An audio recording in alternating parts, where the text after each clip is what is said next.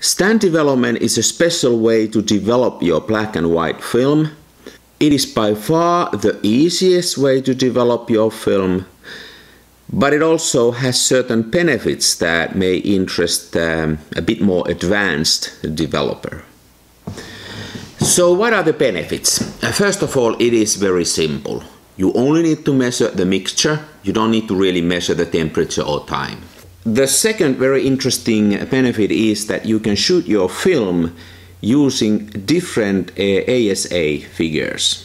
So you may have one picture shot at 400, the other one as 800, the third one as 200, and they all will be fine. As far as I know, with every other development method, you need to shoot your entire film using the same ASA value. So this gives you ease of use, flexibility, and then finally there's a benefit that I like, is that it emphasizes the borderline between bright and dark, therefore easily giving an impression of more contrast. Biggest disadvantage is increased grain, and especially in a smaller film format such as 35mm and with certain films like, for example, Ilford Delta 3200, it may become a little bit too much, depending of course on your taste. Another problem with stand development is that it is very difficult to get totally even development. So for example, if you have a beautiful blue sky, it may eventually be a little bit spotty, or you may have shadows there. I use stand development whenever I need to shoot different ASA on the same film, whenever I want to get more grain and gritty on my film, when I don't have large even areas, and especially when I don't know exactly what the exposure was. Here is an exposed roll of film that I'm gonna sacrifice for your benefit. This phase is the only phase that you need to do in total darkness. I mean total darkness. You take your exposed film and then you need to have a development tank like this.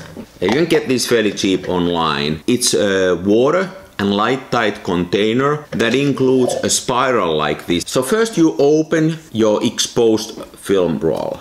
Now, once again, in total darkness. What I'm doing right now here is only for demonstration purposes.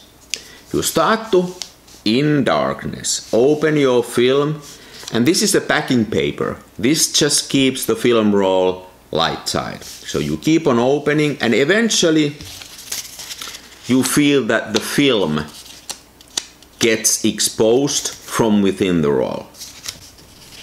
You take the beginning of the film, find the notches on your spiral, and you put the beginning of the film under these notches, like this. Then you start to rotate, and as you can see, the film advances and goes into the spiral. Keep your thumbs on these notches and keep on twisting the spiral as long as it goes. Then eventually you find the end of the film and there's a tape. You just twist and rip off the tape, separating the packing paper and the film. Put the film inside of the canister, put the lid on. Now it is safe to turn on the lights and you can go and start developing your film. We use only two chemicals to develop this film. We use developer, Rodinal, and we use fixture. Fixture can be almost any brand, but I have Ilford Rapid Fixture here. We will mix these. So for the developer, for stand development, it's 1 part of Rodinal, 100 parts of water. For the fixture, it is 1 part of fixture, 4 parts of water. But you can reuse this up to 15 or 20 times when this is one time only. I therefore mix my fixture into a bottle where I have a ready-made fixture for multiple rolls of film. And then I just use simple bookkeeping in the back of the bottle to know how many times I've already used this mixture. So let's then develop the film.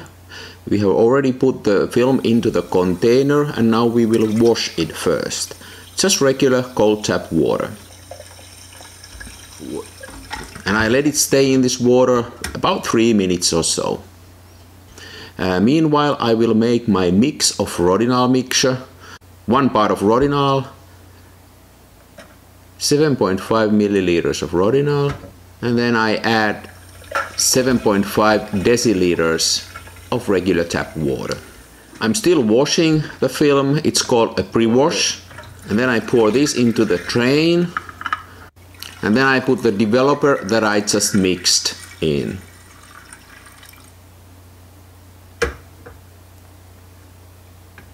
I close the lid, and a pro tip, let the air out like this so it won't leak. Rotate it a few times, maybe up to a minute. Tap it a few times to get the air bubbles out. Air bubbles are not nice, they actually make spots on your film. And leave it there for half an hour. Then come back after half an hour or so. Rotate the container a few times. So this is actually called a semi-stand. In a proper stand you don't even mix it in between, but I do this to get a little bit more even outcome. Once again a few taps to get the notorious air bubbles out. Leave it there for another 30-45 minutes. Come back and pour the development into the drain. Then we wash it after the developer. Once again, fresh tap water for about a minute or so, it's not so particular. Pour out the washing water.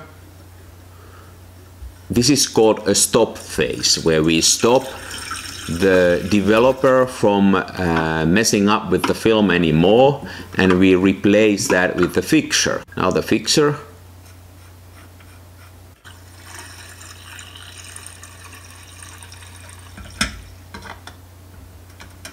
close the lid, air out, few rotations, air bubbles out.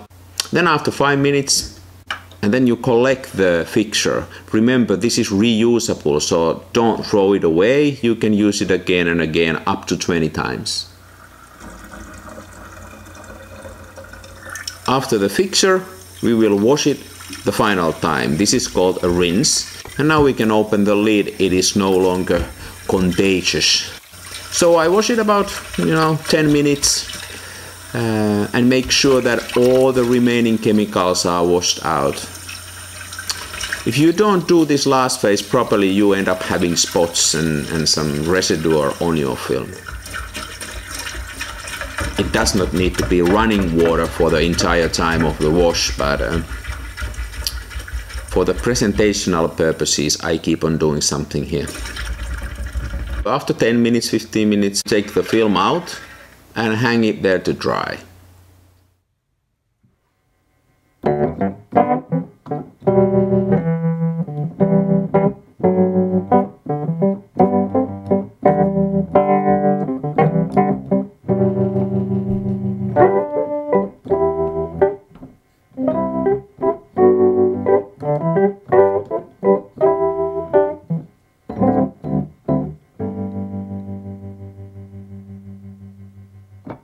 Stand development is a process where we make a really mild mixture of the developer, and then we let the film stand in that developer for a long period of time until all the active ingredients of the developer have been exhausted and the film is developed. So instead of measuring the time or the temperature precisely, we only measure the mixture. We also avoid extra agitation or moving the film during the development, hence stand development. Hey, then some environmental advice. developer. 1 part of developer, 100 parts of water. It is so mild mix that I just pour that into the drain. Fixer, on the other hand, will contain silver and some other metals that are not suitable for our wastewater systems. I therefore collect all the old fixture and take it to be properly disposed in an environmental way. So I think that's it, folks, this time. See you later.